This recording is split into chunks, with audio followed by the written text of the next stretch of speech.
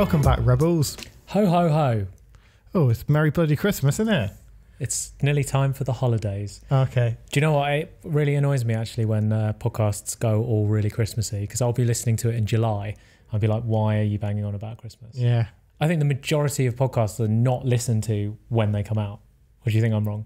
I don't know. Well, I suppose it depends on how avid a listener you are to that podcast. I know, I suppose if you think of the averages, if I go and find a new podcast and I'm scrolling down episodes to listen to, I'm never going to listen to the one that's just come out. I'm going to search for and maybe find a guest that I'm into or something, or a topic that I'm interested in, rather than just whatever the latest one is. Yeah, I suppose so. Well, having said that, we're going to bombard people with a load of Christmas content over the next couple of weeks. So yeah, it'll be Christmas content, but I think it's not going to be about Santa, Christmas trees and elves and stuff. It's going to be motivational, practical advice. So happy July. Yeah, happy July to anyone who's currently sat on the beach somewhere listening to this, and Merry Christmas to anyone who's listening to this when it's actually released, if you choose to celebrate that time of year. So if you're an artistic creative type, how do you find your style? Good question. I think the best thing to do to start with anyway is to just learn and copy. So I feel like whenever I start taking anything up, I look for loads of people I find inspirational, copy them for ages until I get to a stage when I feel like I can achieve the level that they are. Because I feel like the best way to learn for me is to look at something and think, how can I do that?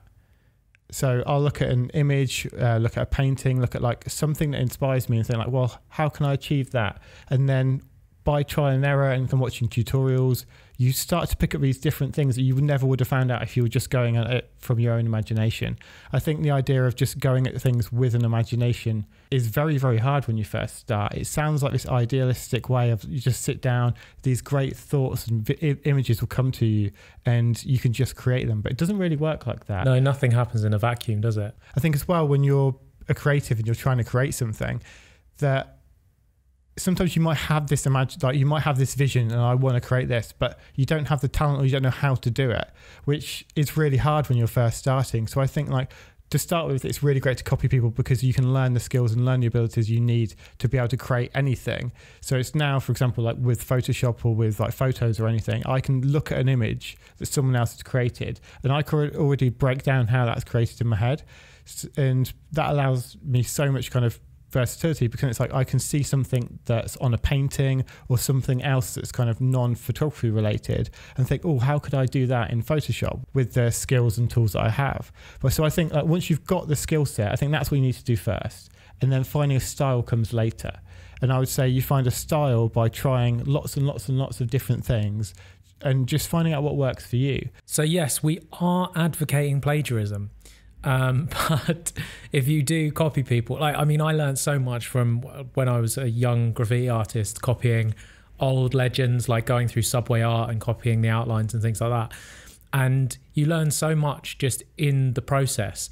I think the danger is then to have a style that is so closely based on someone else that it does just become plagiarism. And if you sort of become lazy, like you've learned how they do it, but then you don't add your own experimentation. I think what a lot of people do is they'll see creatives who've been really successful and think, well, for me to be successful, I need to mimic exactly what they've done. So I see it a lot on Instagram, especially, where you get photographers who copy people like Brandon Woeful. Shout out to Brandon, former guest on the show. There's like a genre now built around Brandon Woeful style photographs. Yeah, and you just see it and you know there's nothing original there. You can basically just, if you see that image, you can probably scroll down Brandon's feed and find something exactly the same. And yeah, a whole genre has come from that because he's got successful on it. But the interesting thing is when you follow Brandon, as we both do, you see him then continue to develop his style, which you don't then see from the imitators, because he's still pushing himself out of his comfort zone and trying new things, whereas the people who are just imitating the style are not. Yeah, and I feel like if you're one of the people who are just imitating that, you're never going to be known for anything. No one's going to, like, there's photographers that I follow who, like, I'll get a notification saying they've posted, it will come up and I'll see the image and I'll know who that is before I've even seen the name, because you can just tell by the style. Whereas there's this huge array of like Instagram photographers who will post stuff and I'm like, oh, well, that could be one of a million people, because it's not Brandon, because I can tell it's not Brandon. but I can't tell who it is from the sea of the rest of them. But then again, that's fine, because if they're all learning and not saying it's their own kind of work, then they're still on a journey and they want to share that with other people. So I think that's fair enough. I think it's defining your style later, which is where it gets important. Yeah, I suppose we talk a lot about patience, and that comes into it again, is if you haven't found, because I think people get frustrated when they haven't found their style, and it doesn't just come to you in a dream. You do have to work at it, and it is a journey. And by putting yourself into awkward situations and trying new things, you will bring something to your practice from trying something that's completely out of your comfort zone. Yeah. So I think trying things that are outside your comfort zone is really important, because the broader array of skills and talents and interests you can get, that's the only way you're going to develop a style. If you just keep consuming the same content all the time, your style is just going to be an exact mimic of that, because there's nothing else to take it from.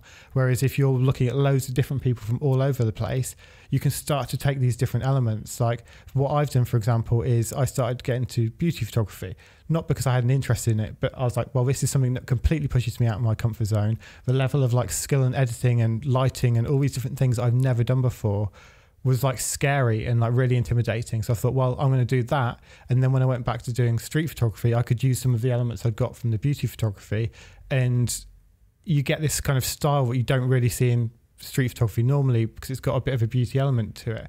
So like taking things from different places and adding them together, I feel like that's where you forge your style, like finding a few different elements and making all of that into one. I mean, this podcast, we both consume a huge ton of podcasts ourselves. We have been influenced by various different presenters over the years. Yeah. And we've taken the bits that we like, we've taken our own personalities, and we've brought it to the table and just mashed everything together. I think what you said there about bringing our personalities is really, really important, because I think that's the difference that everyone has.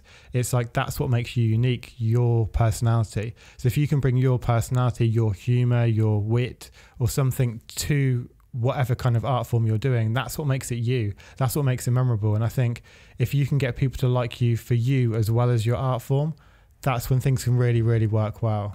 And one person who's kind of managed to bring their personality and their craft together so perfectly is today's guest, May Hughes. Alex's work is typically either beautifully crafted signs in a Victorian style, or beautifully crafted signs created in a Matt Groening Simpsons style. Alex became interested in typography while at university, and then after she graduated, she followed that interest and sought out an apprenticeship with a well-known sign painter.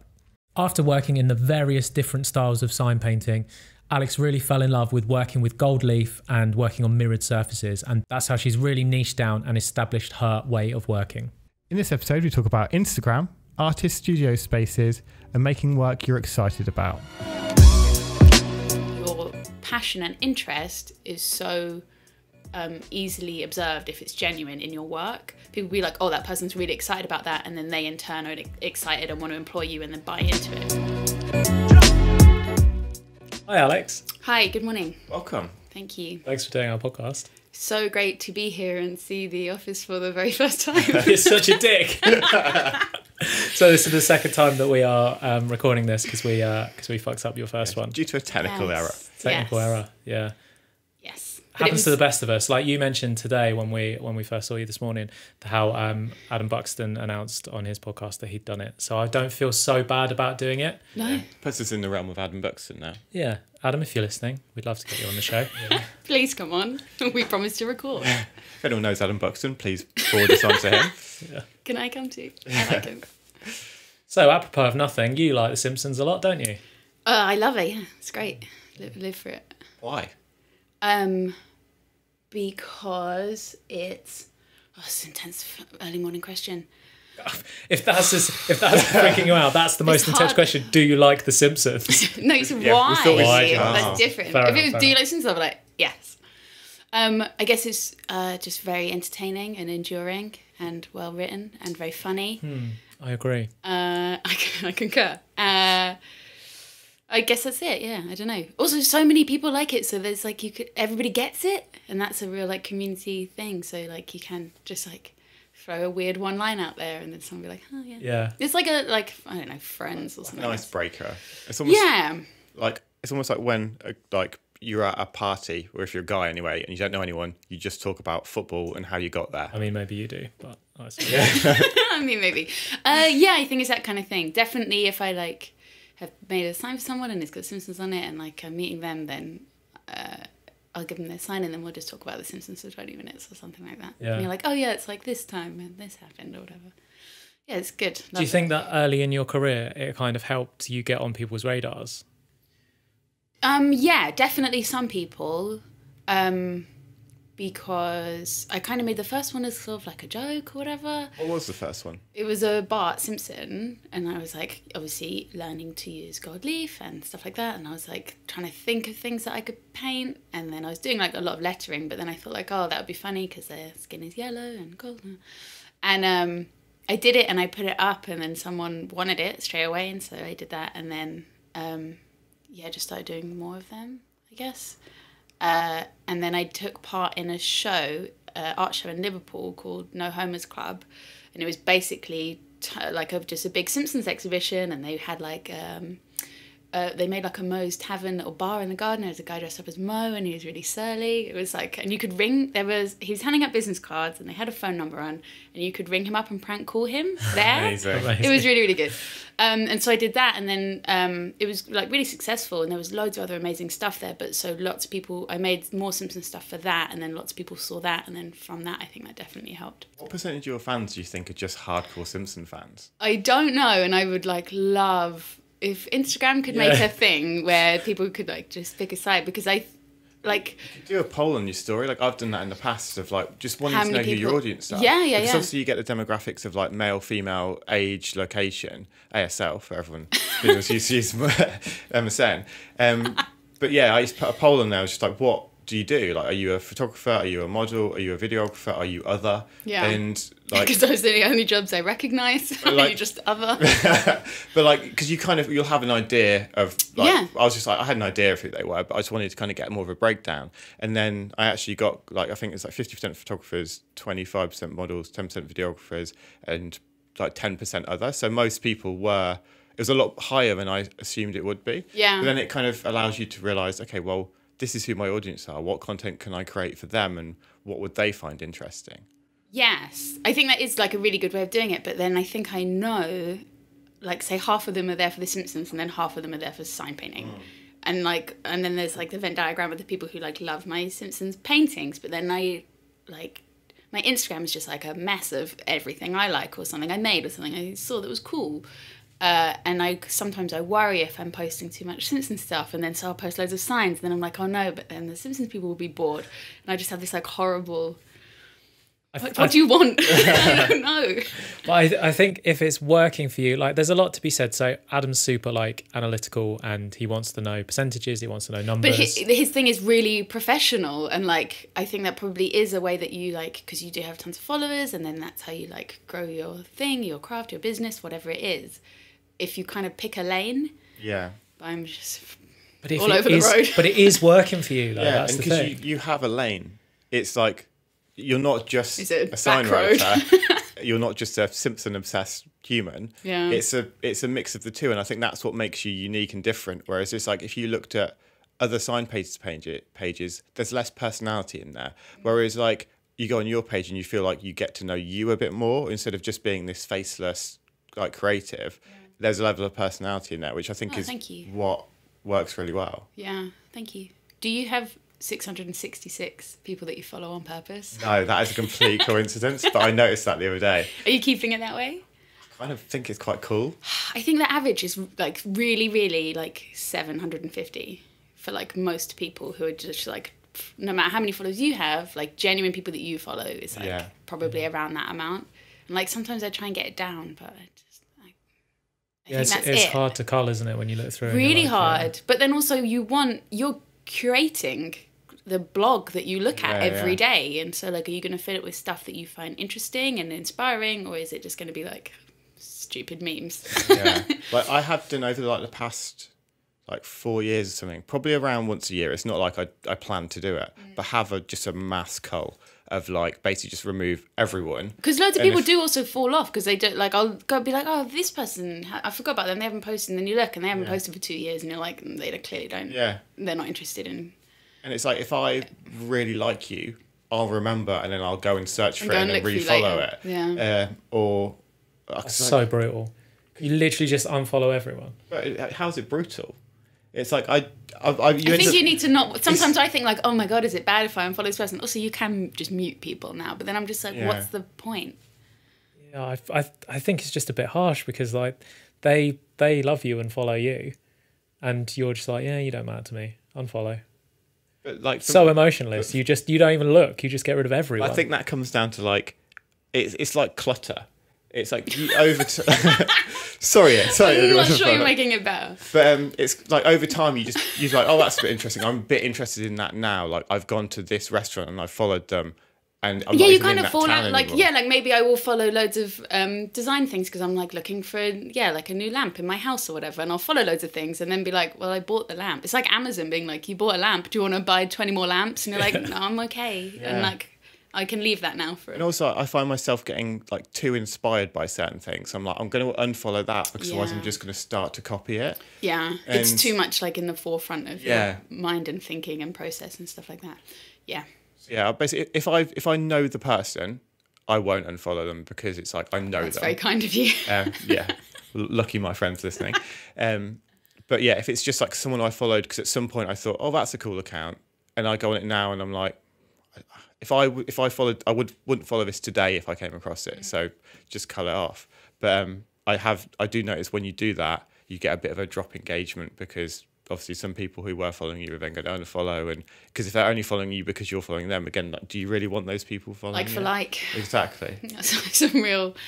I guess. Also, the thing that Instagram does now is when you do follow someone, it will like really cram them down your throat for a few days and be like, here's all their pictures and posts and stories. Are you sure? Yeah, hey, you wanted it, here it is. And it's just like, oh, that's intense. And then so sometimes I do it and then I think like, oh, actually, maybe that's a bit much. Yeah. Has anyone from the Fox or Simpsons world ever like commented on any of your stuff or anything like that? No, they haven't. A woman who works at Fox, I think, got in touch with me and she was like, oh, your stuff's so brilliant, blah, blah, blah. And she sent me a whole bunch of stuff, like Simpsons merch. And I was just like, I'm just going to take that as this is fine, right? Like, Of course. This is fine. But like an endorsement. No, not really other than that. But there was like a Nancy Cartwright. I don't think it was actually her. A lot of people said like it wasn't actually her, but she was like liking loads of other Simpson people's stuff. Maybe it was her. I don't know. Yeah, Nancy Cartwright commented on one of my friend's images, actually. Was it really her?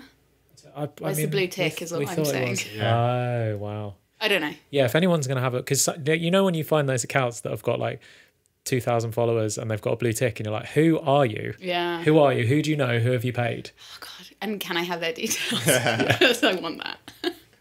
It's funny, isn't it? That blue tick. I'd like to say I don't care about the blue tick, but if we did all of a sudden get one, I would be like, oh yeah, you got a blue tick. Yeah, I think I'd be stoked. If you've got, there's certain like categories that it's really easy to get one. Like if you've written a book, it's easy to get one. If you're in a film or TV, it's easy to get one. It's like a media personality in some way. Oh yeah, big time. Yeah, definitely like presenters and like all that kind of stuff. Yeah, I definitely just don't fall into that category. Well, yet. Yeah, I would love one. I make no secret about that. But not in like any other way than like I like the way it looks. It's like a video game, like collecting like badges or whatever. I want the little thing. Yeah. Yeah, I suppose it's status, isn't it? Kind of. I don't even like care. I just like think it looks nice. Yeah. I don't know. You could do what some people do and just like Photoshop one onto your profile picture. Do people do that? Yeah, have you not seen that? No. So people just get the blue badge and just Photoshop it over their image. So it kind of looks like it. Yeah. It's sort of there. Yeah. Oh no, that's really sad. So bad. No, I'm not doing That's so bad. That's like wearing counterfeit goods, isn't it? I didn't know that was even a thing. Yeah, it happens. Quite a lot. It's so funny. Like I think in our inbox recently we had like 6 in a row blue ticks of just people that we were back and forthing with. So I knew that my sister would just like really buzz off of that, so I screen grabbed it and sent it to my sister, and she was just like, "Oh, you're famous now that you're talking to all these people with blue ticks." And I wrote back, I was like, "They're all just people. It means fuck all." It doesn't mean anything. Yeah. It doesn't mean anything. It's not saying this person's better. It's just saying this person's probably got loads of fake accounts made around them, and Well, that's what someone said to me, was like, it's obviously there it's a verified badge, and so it's there to verify that you are who you say you are. And it's like, well, no one's trying to be me, so I can't, unless there's like a weird spammy account where they're like posting loads of Simpsons crap. Like, it's not going to happen. You should make one for yourself. And just People do that, don't they? Oh my god! And they make fan accounts and stuff. It's super weird. It's new lows. Yeah. I'm fine without it. I'm not. Would you say that you're a perfectionist? No, I don't think I would. No. This stuff is so beautiful. Thank you. I think I wouldn't get anything done if I was like constantly... I'd really like my work to be neat and clean, and I take a lot of care over it, and I really care about how it looks. But I don't know what perfect means. So you're good at getting to the stage where you're like, this is done? Yeah, because people want their signs. If it's for a job or whatever, it has to go out. And so there's kind of it's maybe good to have a cut-off thing. If I'm making stuff myself, I will go back and like change stuff, or like remove it or put it back on, or like, and kind of fiddle with it. But then it gets to a point sometimes where you're doing more harm than good, and you're kind of maybe messing it up a little bit. Sometimes you just have to kind of stop. Yeah, because I imagine with a lot of what you do, you've kind of got like one shot to... Excuse the pun. A little bit of the jokes there. Oh my god, this show is brought to you by... yes, sometimes, within reason. If you are doing something that is got loads of different processes or different layers, and you're building up paint or gold or whatever it might be, it gets harder and harder to go back a step. But if you've just you started painting the outline or something, and you do something a bit wonky or whatever, you can just remove that and then put it back on. Okay. It's not like that's it, you know. Yeah. But sometimes I definitely have like got to the end of something and then tried to be like, oh, I'll just change that, and then like absolutely ruined it or whatever. I don't know. Have you always been obsessed with like typography? No, I don't think so. When I was at when I was doing like my A levels and stuff, I was doing like oil paintings and stuff, like still lifes, and then kind of did loads of that stuff, and I thought I wanted to be a painter. And then when I went and did my foundation, you obviously try out loads of everything. You try a bit of everything, because maybe during your A levels or your GCSEs you kind of just do whatever you like, and you kind of get forced to do loads of different things. And so I did all kinds of different things, and then I kind of did some more like graphic design, lettering-y type stuff, and like that's the first time that I was like, oh, that's really interesting, I want to do more of that. So it was quite late on, I think, but definitely growing up in our house, we had loads of cool old, I mean, it took me ages to realise this, but we had loads of cool old pub signs in our house, and like amazing bits of lettering, and like cool bits of like old print design for like packaging and stuff like that.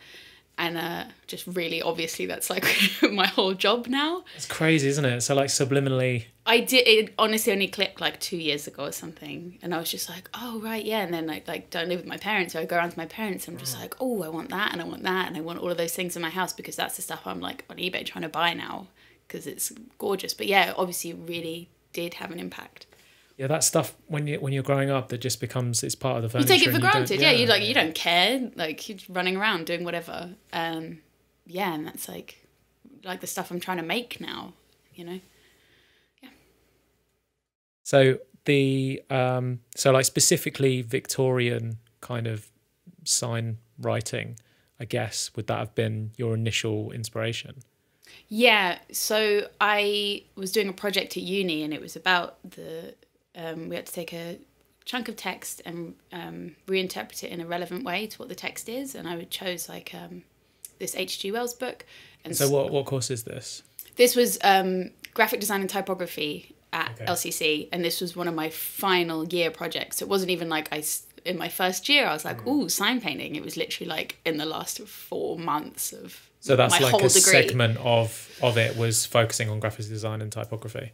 The whole I think the first year you kind of did a bit of everything, and then you kind of like went into a pathway in the second 2 years. And so I didn't do any A levels, so I'm clueless about all this stuff. Did you go to university? Yeah, No. I didn't do a foundation. Oh, okay. I literally just I skipped. I haven't got any A levels, and I haven't got a foundation, but I managed to blag my way into a uni by showing them pictures of paintings on walls. Yeah, You're like, this is Picasso. I don't know if you've heard of him. although when I was tattooing, like a guy who I knew was like, "I'll give you my portfolio." He was like, "Take it around to different studios." He was like, "They'll give you a job." He was like, "After a week, they'll realise and they'll fire you, but it will give you enough experience." I was like, "Dude, you are absolutely brutal."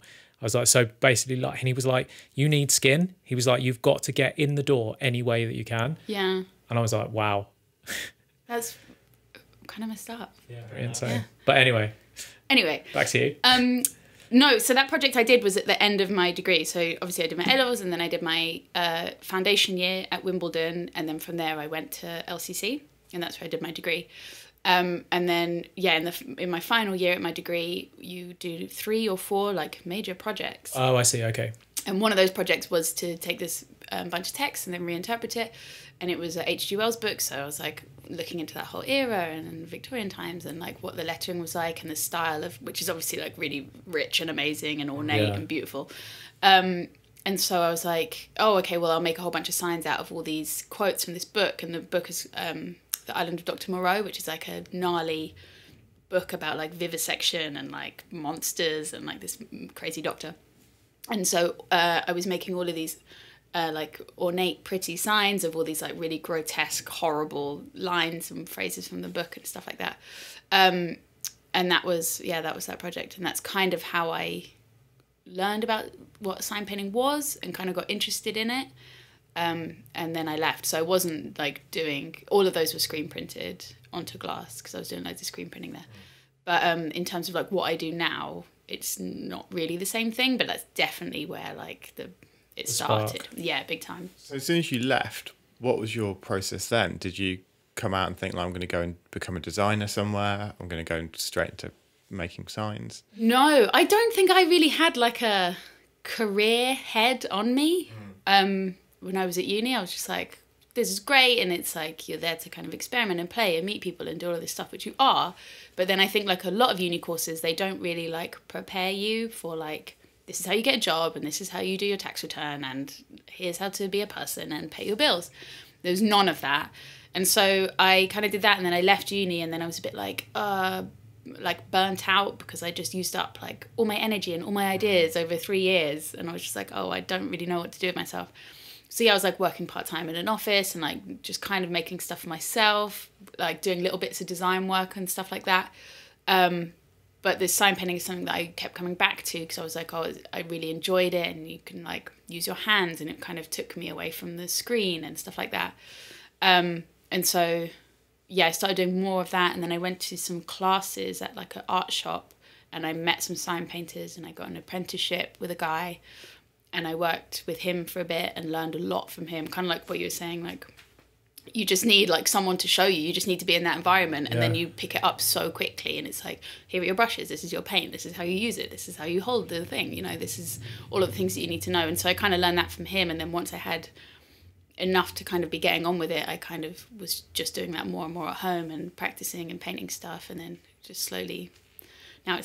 And good for him for like taking a chance on you. Yeah, I think. Did you have to like talk him into it? No, I think I showed him some stuff that I'd been doing at home, and I was like, oh, look, yeah, like this is what I've been doing. Like, would you maybe be up for me coming, like tagging along basically and helping out? Yeah. And he was like, yeah, sure, just turn up. He was a pretty rough and ready guy. He was great. And so he was just like, yeah, sure. And so I did. And so he's painting like commercial buildings and signs for shops and things like that. Yeah, Pete Hardwick. He did like tons of stuff around here, like loads of like East London. Yeah, I think he did actually a lot on Cheshire Street, which is where our old gallery was. Yeah. So yeah, he was great, and yeah, just went along and did that. And so how was that like being thrown in at the deep end? Because like that's you'd be painting for people's actual real jobs, like. Yeah, big time. I guess he kind of, nothing was like a big deal. Nothing was like big or scary or worrying or whatever. He was just like, could just do it, you know, like there was no like, just anything that came up, he was just like, oh, it's all right, we'll just do this. Like, you know, could just tackle it and kind of he was not prepared. That's kind of what was great. Just like so unprepared for things that like, just overcome it. Like it's fine, whatever might come up. And I guess that was like a nice thing. Some people learn under like people who are incredible. And I think there's very particular ways of doing things and like, oh, you shouldn't do it like this. You should do it like this. And with him, it was just like, oh, you forgot your paint can. Here's just cut a Coke can in half. Here you go. Just use that. And it was just like nice. It was a really nice way to learn for me, I think. What was your biggest takeaway from working with him, do you reckon? I think he was quite, it's obviously just really important that the client is happy at the end of it, you know? And so making sure, kind of going back to them at the end of it and going like, here you go, here's a thing. And they go, oh, that looks fantastic. Would you mind if you just maybe added like a bit of a shadow to that? Yeah, no problem. And just doing it as long as they're happy at the end of it. Like with anything, right? Like I guess you guys, you want people to be happy with the job. You want to be happy with the job. You want repeat custom, all of that stuff. So I guess just being like personable and good at your job. It's like a thing that everyone should be maybe, but being mindful of that, I think, definitely. And was it there that you discovered your love for gold leaf?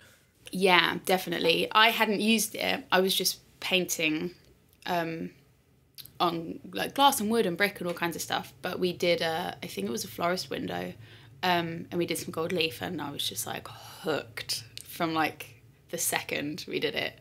And I was like, oh my God, just such cool alchemy, like putting all this stuff together, and then the outcome is always like so eye-catching and everyone loves it. Like they all think it looks fantastic, all that stuff. So yeah, that was kind of it. That was sort of like, oh, okay, I'm going to cut this like really thin part of sign painting and keep that for myself. And then like, I don't care about the rest of it. Because that's the thing, when I look at your stuff, it's like you've got your niche. It's very specific. And in the beginning, I kind of like, I would do maybe paint a sign on wood or do other kind of like MDF and do other stuff, other people. But I never enjoyed it nearly as much as like doing glass and gold work. And so I kind of really put my foot down and hoped for the best and was just like, well, no, like I'm just going to do this. And so if people were emailing for other stuff, I was like, well, I'm really sorry, I only want to work on glass. Wow. Yeah, which like when you start out or whatever and you want all the work that can come your way, or you know, you're just grateful for it. It sometimes felt like foolish, but then now it's like, well, that's just a given. That's the only thing that I do. And people don't ask for anything else, which is nice, I guess. Yeah, that's brave, especially in the beginning when you're trying to make rent and someone wants a wood sign and you're like, no. No, I think I did do it at the beginning, but then just more, I was just better at doing glass stuff. Yeah. Because like it's just a perfect surface. It's completely smooth all the time. And so it's just like, oh my God, you want me to paint on bricks? No, that's awful. Like it just like sucks up all the paint. It's really rough and ruins your brushes. And so, I just spoiled myself. What would you do in a situation? Would you recommend them to someone else? Yeah, big time. Even now I do that. If somebody wants something that's perhaps not my style of work, or they want something that I am not equipped to do, or I don't have the space to do it, or whatever it might be, I'm more than happy to be like, here's this great sign painter, maybe go and ask him. Or, oh, this girl is brilliant at doing those, go and talk to her. Like, absolutely. There's more than enough work to go around, I think. And like, I want the person to be happy, and I want... Instead of me struggling to do something that they're not happy with and I don't want to do, then why not, you know? Do you find you get recommendations from other people who aren't so good on glass stuff? And Yeah, big time. Yeah, I think so. Or if they want something, maybe if it's a more traditional sign painter and they do kind of like very ornate, maybe like muted palette kind of things, whatever, and the person wants something like bright pink or whatever it might be, then they'll send it my way and I'm like, yeah, brilliant. Like, I'm more than happy. That's like the language that I speak. I'll do that. It's fine. It's so good. And we've been talking about it quite a lot recently of like encouraging people, like, don't just take it on with a scarcity mindset of like, oh shit, they've asked me for this thing, I better work out how to do it. If you know someone who can do it better, because like it's more valuable for you in the long run to not take that commission and potentially fuck it up, to just give it to your friend. Yeah. And like, it doesn't mean that like they obviously approached you because they thought like they liked your work. They liked your work and they are interested in working with you. And like, I would always appreciate someone being like, oh, go and ask this person, but you know, like, if you ever want something like this, I'm here, I'm more than happy to do it. And so they're not going to forget who you are. And also, if anything, they probably appreciate your honesty and approach you in the future because they're like, oh, that was cool, you know? Yeah. So what's your split between like, I guess, personal commissions where someone's getting you to do like a sign for a wedding or a gift or something like that, and working with brands, because you've done like brand collaborations as well, haven't you? Yeah, a little bit. I guess it could, I don't know, in like a percentage term. Most of what I do is commission based, but then sometimes a job will come up where it is like with a brand or something a bit more corporate or something like that, which for me, maybe that's only happened in like the past 2 years. And it's something I kind of like had to get my head around because I was like, I have absolutely like kind of it's such a scale up in terms of like what might be required and the commitment of time. Obviously the budget and stuff is different. But then, and also exposure and stuff like that. So it's like great to do those jobs, and like anything creative, it kind of, if you can do those, it kind of allows you a bit more wiggle room in your other things or the personal things that you want to do. It buys you a bit more time. I would say maybe it's like 80-20, like private stuff for people, like, wedding signs or whatever. And then some brandy stuff. How did you work out how to cost? It's really difficult. I still find it really, really hard. It is really hard. I guess... I think so many creatives struggle with it because you're have so in your grateful. Head, you're just like, oh my God, but I love my job. So why would I charge anyone for my time or materials or like my crumbling spine? Or this food that I have to eat. Yeah, or like the heating in my house or my mortgage or whatever it is. You're just so scared and grateful that like you don't maybe charge. I don't think I charge enough at all. I guess you kind of weigh it up. A really great thing to do is like ask. I think now I'm much more confident, but in the beginning I was like, for like 2 years, I was like, why don't I have any money? What am I doing? And I was like buying all this gold and then being like, I don't have any money. I work every day. Yeah, I work really long hours, but my material costs are massive. And I'm like, just the thing that was missing was like, oh, right, I'm not charging fairly for like my time or materials or anything like that. I guess it just comes with time and kind of you feel it out like other people in your field. So other sign painters that work similar jobs or we're working on a job together, you know, you'll talk about the budget and you'll talk about materials and costs and stuff like that. And you get more of a feel for what's realistic and what's fair. But then saying that with brands, obviously they have generally like much big, not always, but like bigger budgets and they kind of, but then they're kind of paying for more stuff like posts on Instagram or exposure, or they're kind of buying into you as a person, or, you know, they want some of your cool to be associated with it. And so that comes like, how do you price that? Yeah, because it's weird. It's a weird one. I think a lot of brands will sort of expect, they'll be like, you're gonna pop that on Instagram as well. And it's like, you have to pay for that. You need to pay for that. Yeah, I guess when it's like a private commission and somebody wants to sign for their living room, I go, okay, well, design time, materials, painting time, you know, that much money. That's so easy for me to work out now. But then with that, it's something that I don't have an agent. I have a really lovely friend who acts as my agent, Sophie, thank you. And if I ever need to go into a meeting with a brand or a company or whatever, I can bring her with me because she's really well versed in it and experienced, and she can help me, and she'll go, well, this and this and this and this will cost money. And like any creative person, I'm like, I have no idea what I'm doing. I don't. And also it's so hard to ask for money, but you bring another third person into it and she'll just ask for money for me. And I'm like, oh, that's such a weight off. That's great. So I guess having another person there to kind of bounce it off, and also to like you're saying, like to catch it and go, oh, okay, well, yeah, it costs money to promote and to post, and like all my followers are like hard earned, and like if I'm gonna like do an ad at them, like it needs to be worth it. I really hate like just really obvious like buy-in stuff. I don't know. I think I've been approached by people to do like ad stuff, and I'm just like, my followers don't care. I don't care. That's what not kind a of good thing, ad. like posting a tea or something like that? Oh no, I'd love to post a tea. No, like I don't know, like hair straighteners, stuff like that. I'm just like, I don't use them. Yeah. And like, obviously. I'm joking. clearly. That's such a dig thing to say. Oh, mate, I blow dried my hair this morning. Yeah, it looks I mean, lovely. you can't I tell. was It just being doesn't. a It dick. looks I like was shit. just being a dick. Just stuff like, yeah, I don't know, stuff that I don't use in my real life. I'm not going to go around and be like, this is great. Yeah. But Have you ever approached a brand that you want to work with? no, but if I like something and it's a real part of my life or whatever, I'm not shy about it. I don't make it a secret. And so, like, the Bombay Sapphire job came about because, like, I really brazenly was like, I love gin. And, like, it wasn't a secret. And so from that, I got actually I did a cover for Stylist, and it was, like, the gin issue. And they got me to do this, like, really cool cover about gin. And I was like, yeah, like, synergy. But then, yeah, same with the Bombay Sapphire thing. I can't remember how they said it. It was, like, they said it was, like, a really authentic something. Just because I like a gin and tonic, like everyone else. So for me, that made so much sense. And I put that on my Instagram, whatever. And people are like, yeah, that's really logical, you know. But then similarly, I think it is fine when people do that if it suits them. And I see, like, I follow loads of influencers and stuff like that. And if they put up something, I go, oh, yeah, that's like... That's them. Yeah, like, that really makes sense. And obviously somebody thought about that really well. And it's a really genuine pairing. And that's the way that you're going to get engagement with it. Not, like...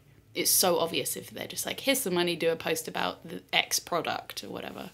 How does someone find a Sophie? Well, I don't know. You can't have mine. I don't know. A lot of like I said, at uni, they don't necessarily teach you tons of stuff, but sometimes, like, I'm a creative and I'm friends with lots of creatives. And so if I'm struggling to price something up or I've got a problem with something else, I will ask my friends. I'll message a bunch of people and be like, oh, you know, how do I do this tax thing or whatever it is. But with that, she's a person who works in a, like, creative industry and is, like, does pitches and understands working with clients and stuff like that. And so I can't remember what it was at first, but I was kind of, like, just asking her loads of advice. And she kind of said, do you want me to come to the meeting with you? And I was like, oh, that would be so great. Thank you so much. And she did, and, you know, it was like kind of nothing for her because she's fluent in that. But for me, I was just like, I don't think I said anything. I think I was like, hi. Yeah. And then they were like talking about, they just had a back and forth about, like, a lot of stuff I really didn't understand. Over the line, under the line. Do you know what those things are? No. I mean, we've been doing this for 9 years It's in the same like, meetings as you, and I've never heard that before. I think it's something about, like, where it's going to be seen, like in print or on billboards or on packaging. I don't know. Literally have no idea. Anyway, so they were talking about that stuff, and I was just like, okay. And then it was over, and then I was like, okay, bye. And that was like... But then I suppose, like, now that we've grown, like, our project managers are the people who are in those meetings. So we've done the same That's thing. it. We don't go to those meetings, really. I guess, like, just find someone who is, like, maybe slightly older than you or does it kind of for their job and see if you can ask them some questions or at least get like 5 questions from them. So if I do go into a meeting or I'm having a back and forth with a client or a brand, I can say, what's your budget? What's this? Where's it going to be used? Blah, blah, blah, blah, blah. Yeah. And those are, like, the things that you need to be asking. And at least with the brand, then they go, oh, okay, this isn't just like, because I think sometimes some brands are just like, oh, here, we'll pay you no money, here you go. And kind of if you come back and say, like, oh, well, actually, X, Y, Z, you know, they can go, oh, maybe we need to treat them like an actual person and give them a contract and pay them their money and not, sure. and you have to, nick, you know? You have to realise, like, that these, like, asking what's your budget seems like such a scary question when you're first starting out. But you have to realise... Don't dance around it. You save so much time. Just say it. And if they've got no money, then you're like, well, okay, is it a cool thing that I want to do?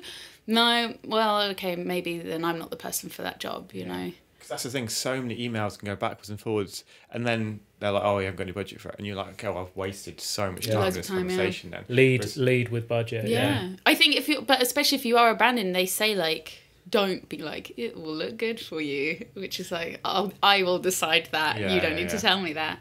But if they say, like, we don't have much money for it, but, you know, it might be really fun. I've done tons of jobs for little or no money because I really wanted to do them. Yeah. And it's not everything, you know, at the end of the day, you definitely need money to live.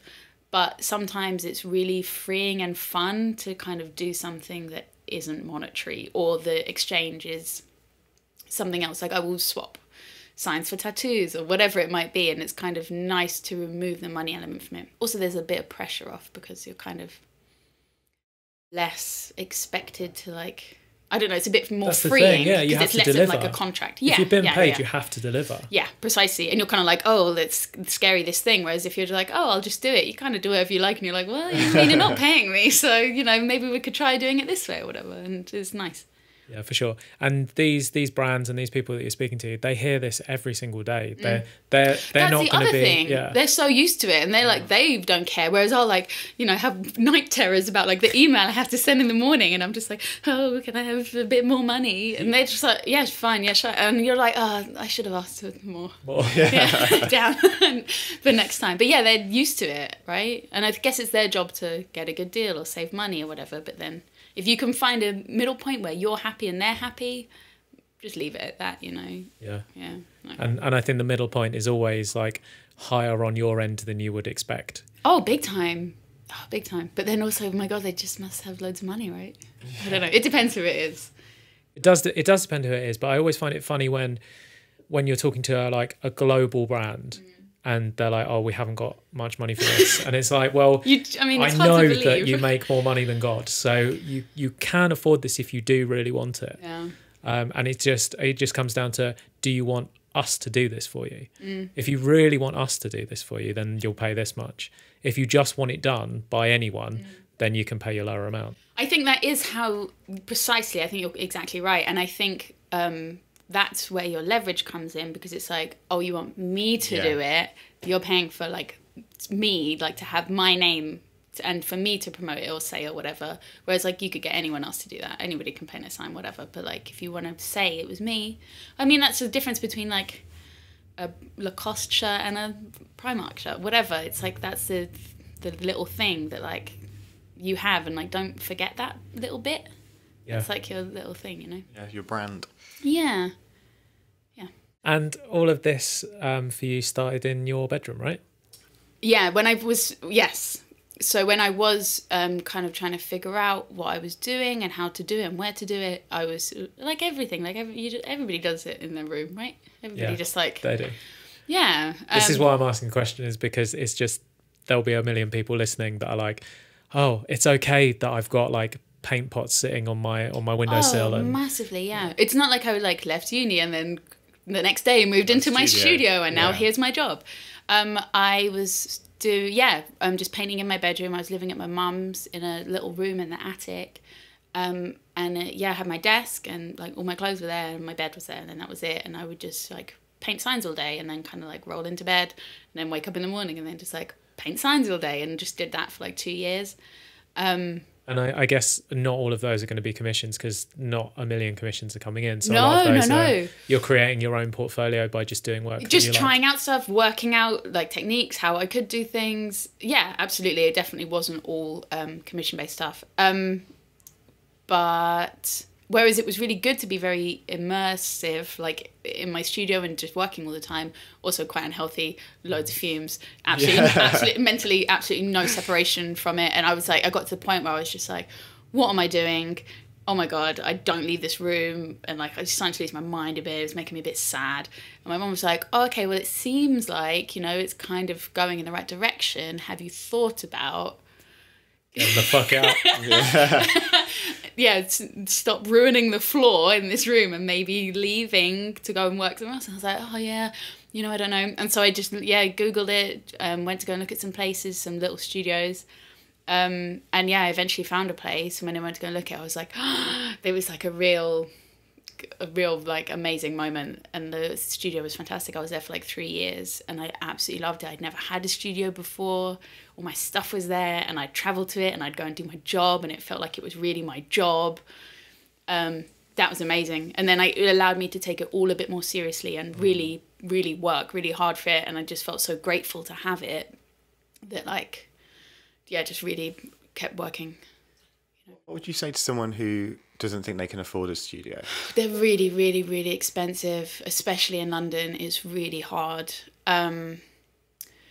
my first studio was with a company called Akava, which stands for like artist, charity, something, visual art, something. And they're, sorry, Akava. Sounds like a line from The Simpsons. I mean, I don't know, Google it. They are partly a charity, and so they kind of buy up disused buildings or office spaces and stuff like that all over London, but also outside of London now, because obviously they recognise, like everyone else, there is less opportunity. There's less empty buildings, really. And they carve them up into studios and they make it pretty affordable. I know a few people who are in them in different spaces. They're pretty good. I guess that's a good place to start. There are a whole bunch of different kind of slightly charity-based art studio places. The problem is, because they are affordable, people get them and they don't leave. So I was the youngest person in that studio, and everyone else was like definitely over 50. And like a lot of them, I would go weeks without seeing people. Like people didn't really come in very often, which is like, yeah, it was kind of a crying shame. I think it was maybe just cheaper than people having storage, and so they just would have all their stuff in it, which is like heartbreaking, because there are so many people who are like desperate and would really make a go of it and would really like, you know, put it to good use. I feel like something like that, you almost need to put something in place that stops that happening. So you have to come in at least this amount I think of they times a say month. that, but then also like Who's going to check, I suppose? nobody enforces it. I was in the Yeah. middle of an industrial estate in Perivale. Like nobody was ever came there. You know, nobody ever checked. It's really tricky. I don't know. Like without that, I don't know what I would have done. And then now I moved to. It's basically a big warehouse that's going to be bulldozed in a couple of years, and so we're in there. But then after that, I don't know. It's really hard. Unless you're like really in the outskirts, or I think a lot of people are literally just in disused warehouses and they kind of make the best of it, and then you kind of have to move on. So it's a weird like squatting scenario, but also you definitely are still paying like hundreds of pounds of rent. Do you think that by moving into a studio improved your business? Oh my God, yes. 100%. Apart from like, I mean, I say it like gave me some like separation, but it didn't, because I definitely just like... You just start sleeping in the studio. Well, like you just spend long hours there and it takes you longer to get home. Or like, I definitely, like I'm obsessed with my job and it's like all I think about. And so you go there and I work all day long, and then I'll go home and just do emails all night or whatever. But it did allow me to like be like, I'm going to work now. And then you'd go there instead of like, I'm going to just paint in my pajamas all day, which is like maybe, you know, you need to take it a bit more seriously than that. But I was limited because I was working in a small room before at my mum's. I was limited in the size of sign that I could do, or, you know, the kind of materials I could use. Whereas in my studio, I was making much bigger signs and I could take on bigger commissions and I could store more stuff. And like, it was just like, yeah, everything about it kind of changed how I could work. Yeah, big time. I've got a friend who just sent out a text message to everyone that she knew saying, I need a space to work from, and ended up getting a friend's garage, like a friend's dad's garage. So it's being resourceful, isn't it? And finding, I mean, she's able to use that garage for free. Yeah. So, I mean, it's really tricky. I think depending on what you do, if you are like a messy painter or you're a carpenter or whatever it might be, you kind of have to be open to, you know, there probably isn't going to be heating. There might not be fantastic light. You kind of have to work with whatever you can find and get on with it, and like, you know, buy some fan heaters or buy some uplights, and like it's never going to be like this like stunning high ceiling thing unless you move to like the middle of nowhere or something where there are like way more affordable things. I think a lot of people are moving out because it's just so much more appealing. For like the money that you would spend to maybe have a small space here in London, you could get so much more. Yeah, like a lot of people are moving to like Margate because there's lots of cheap artist spaces. Oh, absolutely, yeah, precisely. Like, yeah, I know tons of people who have done that. So yeah, it's an option. Like, I think I definitely, because I was like born and raised in London, I have this kind of like thing where I'm like, it's all happening here and you need to be here, and like I really do love it here, and it like I love being near stuff, and it is great for coming to meetings or whatever it might be. But realistically, I think maybe in a few years I'm going to be like, this is really unsustainable, and probably move a bit further out. And then like the dream would be to have a, you know, like a studio on some land in the middle of nowhere or something, just more space, you know. You put on your own shows? Yes. So when I graduated and I started sign painting, and like Instagram wasn't like a big thing. I had a BlackBerry for ages. I'm not even sure I got my iPhone until quite late. So then I got Instagram and I was like, oh, great. But before that, I was painting all these signs and I didn't, like when you're at uni, you'd have exhibitions all the time, or you'd throw stuff up on the studio walls and be like, oh, everybody come and have a beer, look at some stuff we've been working on. And so I kind of was like, how do I get people to see this stuff? And I was like, oh, just have a show, right? Like we did at uni. And so I had, my first exhibition was in one of the archways on the Cut by Waterloo. In this space, it was amazing, like huge brick walls, really moody lighting, and I just made a bunch of signs and I put them on the walls, and then had a big party and bought tons of beer, and then everybody came, and like that was great. Did you sell anything? I did sell quite a few things, yeah, and I was like, oh, that went amazingly well because I had no idea kind of how it would pan out. And did you get the space for? Did you manage to blag the space for free? It was somebody that I went to school with, and so I got it for really cheap. And it was all my shows only for one night, just because I think people come. It's like it's now or never kind of thing, And also, I don't want to be like there. I don't know. Just kind of do it, and then it's done, and then it's over, I did that. Did you worry that no one would come? I know my friends would come because I bought loads of beer. So there was like definitely some bodies were going to be in the room, but I kind of put it up on the internet and all kinds of stuff. And so my uni friends came and like my close mates came and like a whole bunch of people did come. It was good. Yeah, they went really well. And so I did that, and then I went and did loads of work, and then it kind of built slowly. It's been a really like slow, gradual thing, And then 2 years later I had another show. I did the same thing again, but this was in Leonard Street, not far from here, in the basement of a place. And then that went really, really well. Loads of people came to that, and I was like, oh, that's great. And then I kind of had a year off, and then last year I had a show again. So how long will you wait until you do another one? It'll be next year. Yeah.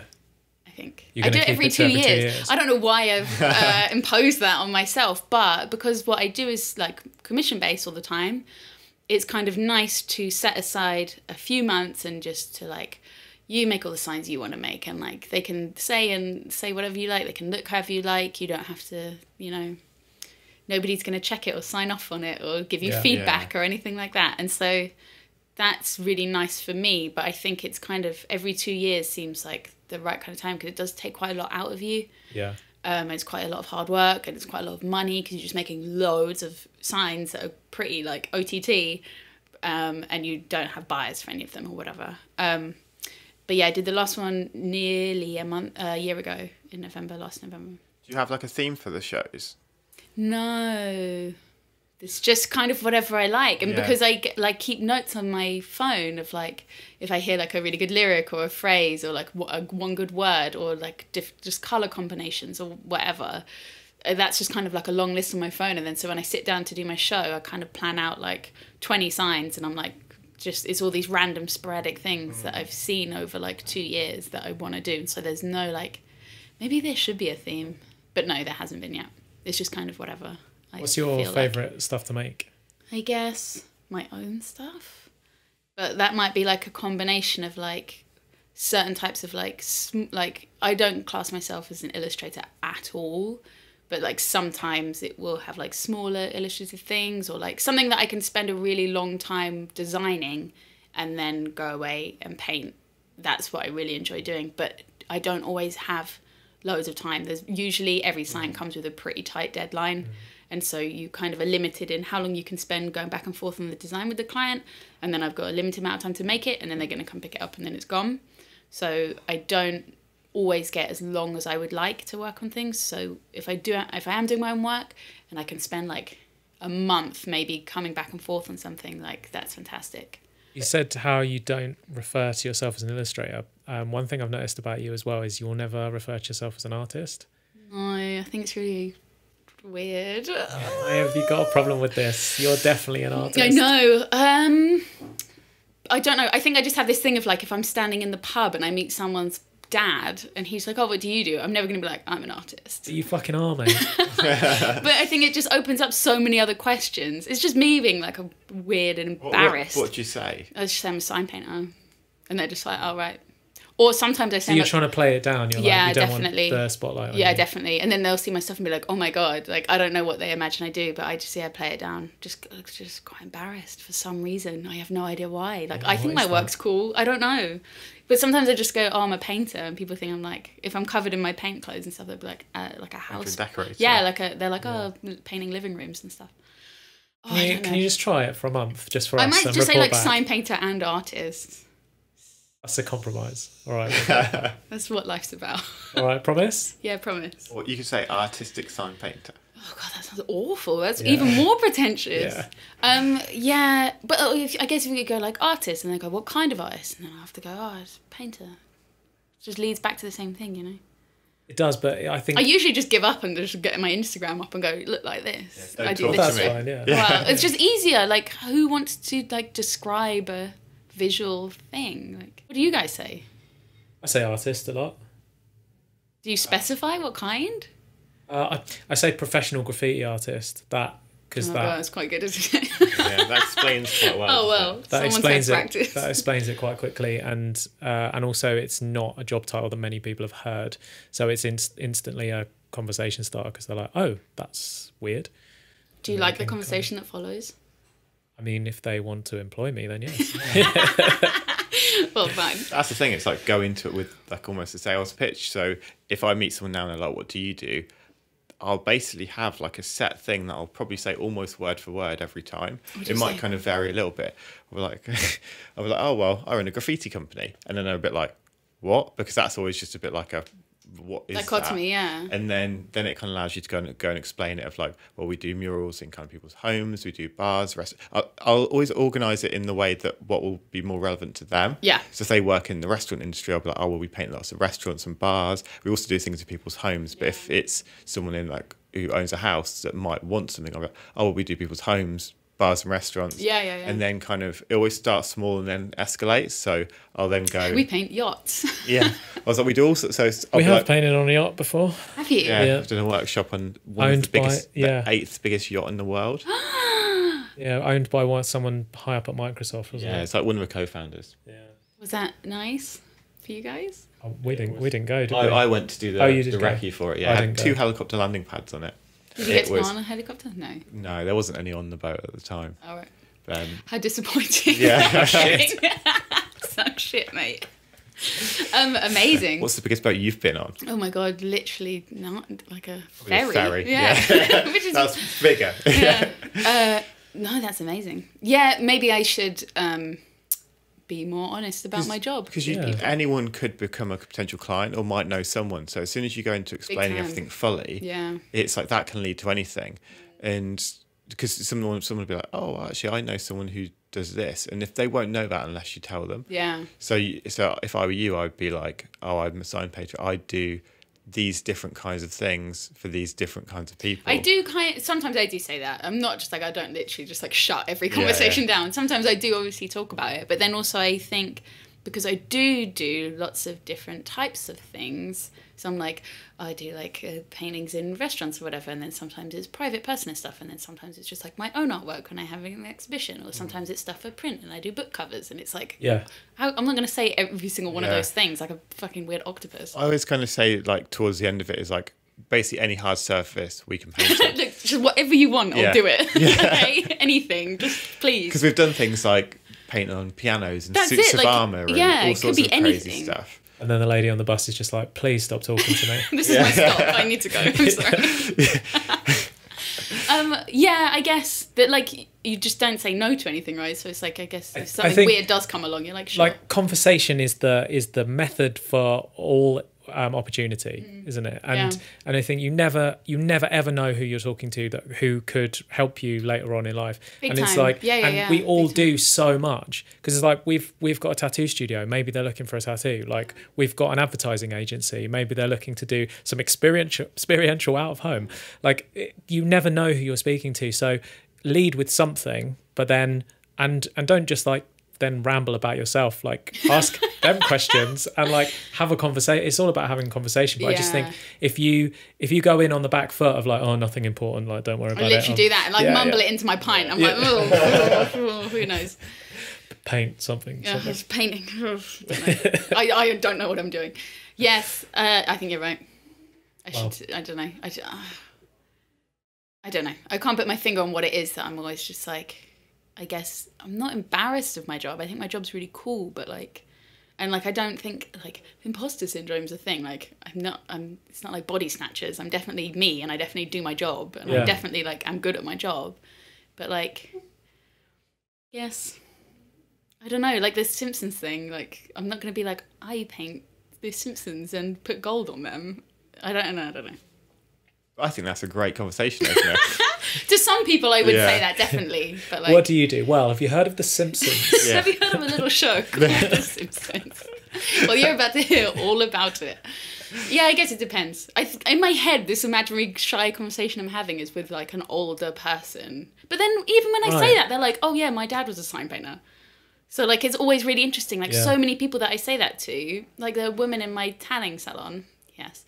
Like I just went to Ibiza and had like a little pop-up show there, and I was like going on the sunbed because I was going to Ibiza, very pale, and she was like, oh, you know, what are you going for? I was like, oh, you know, like I'm a painter. And she's like, oh, what kind of thing? I was like, oh, you know, I do a lot of gold leaf work. And she was like, oh yeah, my granddad was a gilder. And I was just like, oh my god, amazing. So like, I think it's more common than I think, and people are more adept at understanding than I give them credit for. How did the Ibiza thing come about? So it was with Pikes, the hotel, and they commissioned some, like the hotel's got all kinds of like mad stuff all over the walls and like props and all kinds of crazy stuff. And they saw a couple of people who worked for them, got some signs commissioned for themselves, and then they, I think, suggested me to the owners, and they were like, yeah, they're great, let's get a couple of signs made. And so they did, and they're hanging there. And then they wanted to do kind of like a pop-up, like Creative Women London experience thing over a couple of days there. And so they got a whole bunch of my friends who work in a tattoo shop in Hackney, Femme Fatale girls, so Grace Neutral and Emily, they went over there and they were doing like a pop-up tattoo thing and doing tattoos with people. And then I went over there and I made like maybe 15 little signs and kind of had them and put them up. And also Tessa Metcalf came and she bought a whole bunch of her jewelry. And then so we were kind of all there and just had like the run of this hotel for a couple of days. Super cool. It was really, really fun. I've never really been on like a work holiday thing. They're the best.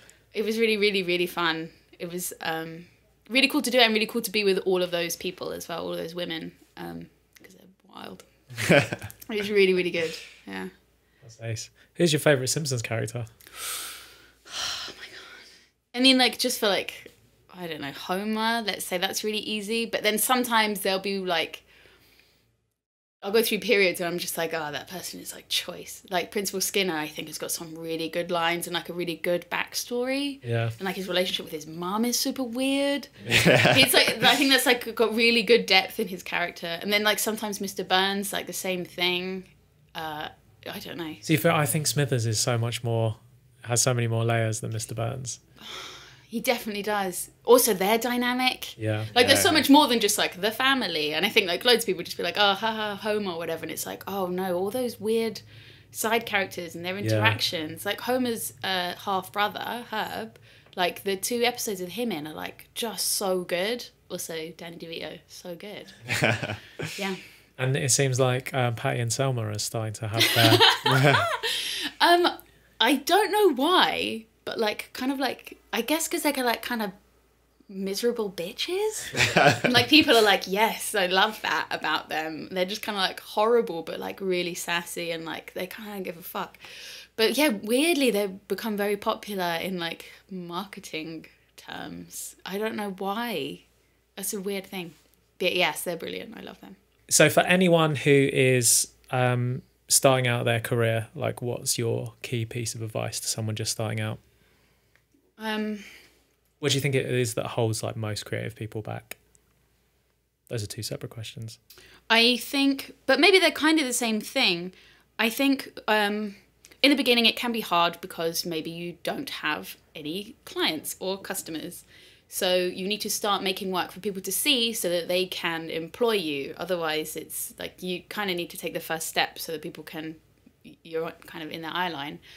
So make some work that you think is interesting and enjoyable, and then not only will that keep you going when there is nothing else to do, or you feel a bit like, maybe what am I doing in my life, but then other people can see it, and also your passion and interest is so easily observed if it's genuine in your work. People be like, oh, that person's really excited about that, and then they in turn are excited and want to employ you and then buy into it. So that's one thing, I guess. Just make work that interests you if there's nothing else going on, and then other people will be interested if you genuinely are. It's like so obvious. I guess that's the thing that can hold people back, is worrying about what other people want to see, or making work for Instagram. And it's like, I mean, that's not a brilliant way to go about it, because it's not going to be genuine or interesting, and you're kind of just like making whatever. There's no backstory to it or anything like that. So I guess try not to pander to what you think people want to see. Show them what they never knew they wanted, kind of thing. Like, do whatever you like, and then they'll be interested. That's amazing Great advice. answer. Yeah, really, really good. Where can people find you online? On my Instagram at May Hughes, or on my appalling website, alexmayhughes.co.uk. Why is your website so bad? It is a Tumblr. It's just like, I made it when I left uni, and it's basically just a continuous scroll of everything that I make. It's just basically like one big long blog. Nothing's like sectioned up, or it's not particularly easy to find anything. So no About Me page or anything? There like is an About Me page, but it's just like... Not Not a shop? Well, no, not a shop. No, How sorry do people everybody. buy something? Email me. Yeah. Don't DM me. Everybody does that. I used to have it written on my Instagram, but absolutely nobody paid attention to it, so I took it off. And then people still do it, but I just say, like, please email me. There's too many platforms. I can't WhatsApp and my email and Instagram, and then people weirdly Facebook messaging me, and then just like so many things. I'm just like, I can't possibly monitor 6 different things. Like, nobody works for me. I have to do all my own emails and stuff like that. And so like everybody, I just direct them to my Hotmail account. Yeah. We really covered a lot of bases, like MSN and Hotmail, really showing my age. And Tumblr. And Tumblr, yeah. So yeah, just email me. Amazing. Thanks so much. Thank you.